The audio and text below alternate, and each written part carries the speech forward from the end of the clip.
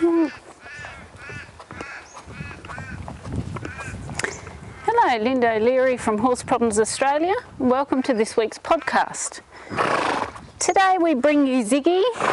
He is my new project horse, and as you can see here, he is a standard bred, and I'm going to use him today to show you and basically critique him to see where we're at with his training. He's had lunging and running reins for several weeks, and he's had some riding, so he is broken to saddle, but he hasn't had official proper dressage training. I've now ridden him for 2 days, and so this is day number 3, and we're just going to see how he goes and the reasons why he may do things wrong. Now, the thing I've noticed over the last couple of days is he loves to shake his head around. And so he may work in a frame for a little while, and then suddenly he'll do this massive head shake. And so we're going to see why this is happening, and hopefully be able to come to a conclusion to stop it from happening. Now, I've only just got on, so we're just going for a walk around both ways, let him have a look at the arena before we start to actually work. Now, I do think standard breds tend to display that type of behaviour by throwing their head, but what I want people to realise is, as much as they can make great riding horses, of course all of their career they have had to pull a cart and not push from behind, which is what we want from a dressage horse. Now, even when selecting one of these guys, like I have, we still have to look at their conformation, because you need to pick one that is able to do the job well.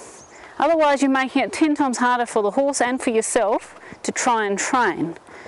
If you look at this horse, he is naturally uphill. He has good hind end conformation, so he has a nice big round bottom for what work he's done. Obviously he's going to build up more with more top line and muscle tone, but generally he is not a bad type. And so that already gives him an edge before we start. So now we're going to ask him to pick up a bit of a contact. Now, what do you notice here? As soon as I picked up contact, he fell to the inside. And again, I find these horses are very wobbly horses in that they are very flexible, but they also are very unbalanced and fall off the track that you're riding on. So what we need to try and achieve here is to keep him between our leg and our rein. And so inside leg to outside rein becomes rather important, because every time we want to make a transition, if we are to have an outside connection on our outside rein, which is what enables the outline to stay consistent and the roundness to come, then only is that going to happen if he's not falling in to the inside track. So there you can see he's quite nice, and okay, there he did a little bit of a head shake. I think that's probably to do with my other horses, which are kept over that direction, and so here is our gate as well, and so he's sort of thinking, oh, let's go home to them. So there's a little bit of that in it too. Okay, here he went to fall in again. It's partly because my cameraman's there and I think he's a little frightened, and every time that happens he's able to chuck his head up. So we now are going to ask him to just leg yield back to the track. Now, of course, bear in mind he's only just learning this, and so we have to be a little patient with him. Good boy, good boy. And there we have him around our inside leg again. So I'm only going to attempt to do an upward transition when he is truly around my inside leg, because that's the best chance I've got to being able to keep him round. Now, I don't care if he goes a bit behind the bit, because that's a little bit of a lack of strength at the moment, because he isn't strong yet.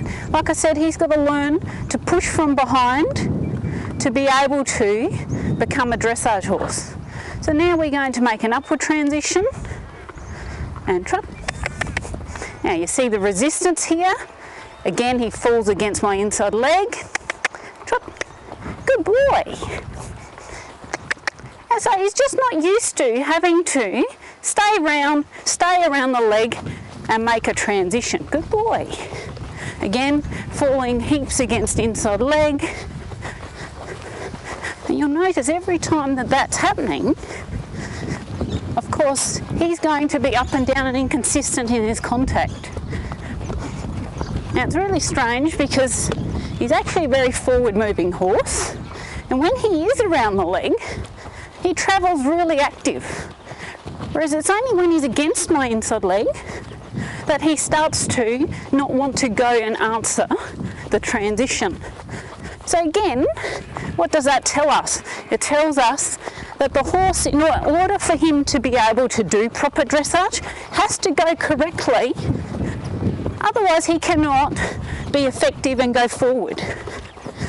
Okay, so here, that's reasonably nice. We'll come back to walk and we'll ride a few transitions now to see if we can keep him around the leg through those transitions and get him starting to listen a little quicker.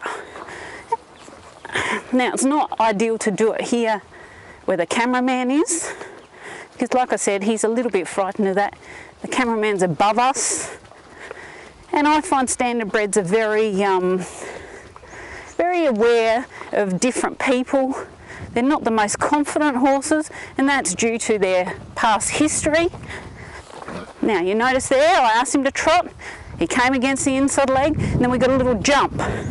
Again, a real standardbred thing, but only because we haven't got the inside hind leg underneath him. So here I'm going to ask him again to get that inside hind leg there, and only then go on again.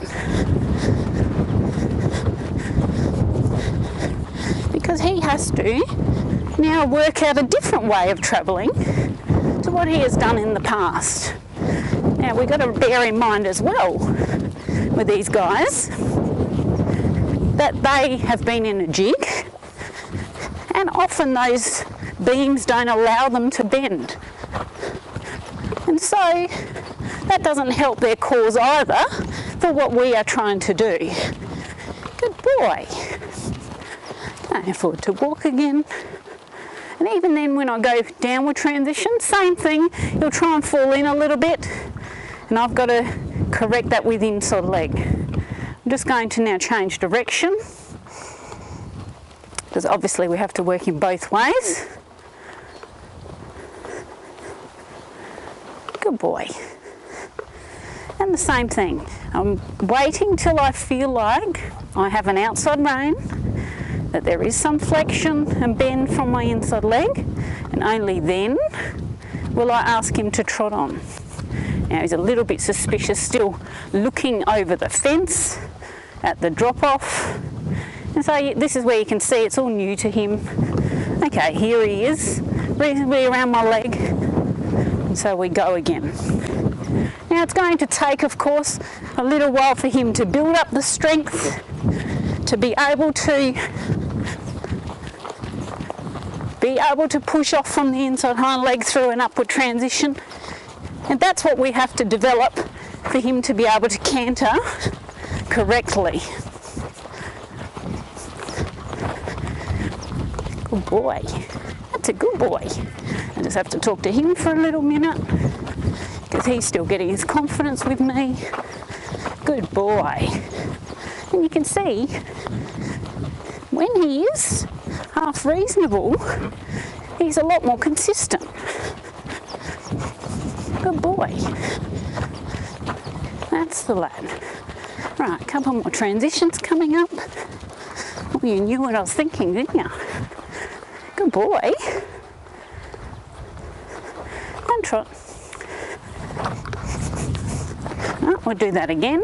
Anytime I get that reaction, we're going to repeat the transition until, yes, we get that where the horse steps forward and round to the trot. Good boy. Because we have to teach him that that's the correct way to go. Anytime he does the incorrect transition where he does a little jump, we have to repeat it.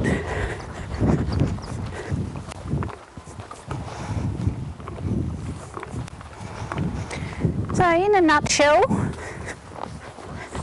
This horse needs to learn to leg yield, and leg yield is the basis of all dressage, because that's the only way we can achieve getting inside leg to outside rein. And this is the problem with most pony club riders and horses going around Australia that are not trained to leg yield enough and sufficiently. And the horse has to respect leg and then accept the fact that we can use leg, and then we will not get the resistance that we are getting at the moment. So the next few days, you can guess what this horse will be getting: lots of leg yield training, and then we will show you an update soon of how much better he is once he is inside leg to outside rein. But already here I can feel he is starting to take a better contact, and the contact comes from the horse's hind legs pushing to the bridle.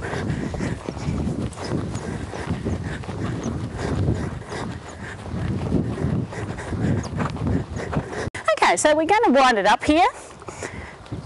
As we can see, this horse is green. He needs to learn to go inside leg to outside rein.